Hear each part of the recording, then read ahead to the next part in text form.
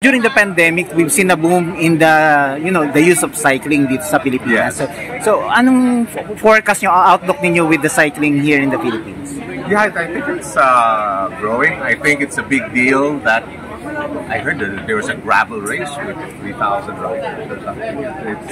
So the problem with cycling in the Philippines, in Manila, is that the nearest place is Antipolo. Malayo. If you're in Makati, and you want to get the foot of Marcos Highway, it's 45-minute bike ride. Same car, 45 minutes. So, wala masyadong places. Sa trails, I think La Mesa might be closing the bike lane. Ito na lang sa Manila.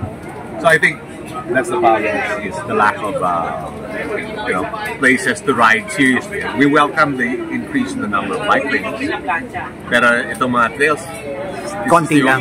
Konti. But you asked, please interview the Japanese people later. They're interesting. The guy was an Olympian. He's very well known in Japan. And Nicole is on his team in Japan. And he was saying, I said, how is this comparison? It's nicer than Japan. The trails. And yeah, so, but ito lang. So we wish there were more.